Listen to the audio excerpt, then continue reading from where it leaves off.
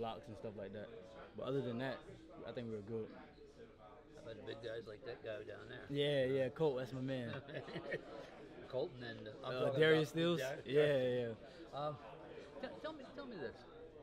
Everybody talks about your explosiveness. Mm-hmm. You got to be waiting to get in a game and turn that loose. Oh yeah, definitely. But I also want to show that I'm also explosive, but I can finish my runs as well. That I got a lot of aggression, I guess. A lot. I guess there's a lot built up inside you from not playing very much last year. Right. I mean, I definitely want to get out and show people what I can do, and look forward to moving on to the next level. But I just got to focus on what I'm doing right now, and then everything else will fall in place. How does it work? You get 4 guys running the ball, in that room, all of whom are capable, all of whom can play, and all of whom are going to get playing time. Yet you're a team guy. You want to get your butt out there too. I mean, dealing with that, I got to focus on myself. Go and watching film and see what I messed up the day before. Come back, fixing the things I messed up before, and just bettering myself. And then may the best man win after that. If it's for me, then it's for me. If not, then I got to keep working. When you look at yourself, how do you see yourself as a running back? Is there a comparable that we could compare you to? Comparison? I think I got a little bit of LT, LaDainian Tomlinson. Yeah.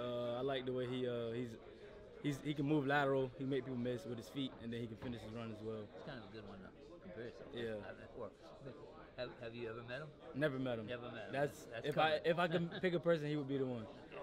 Gotcha, man. Thanks. Absolutely.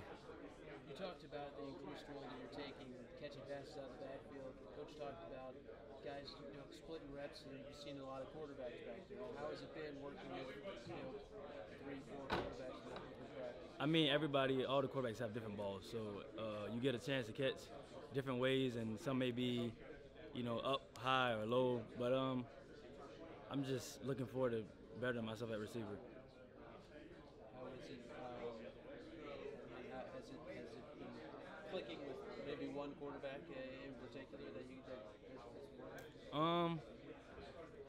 I didn't have too many reps with Trey Lowe or Trent, but as far as Jack and Austin, I think they're pretty much even as far as our relationship.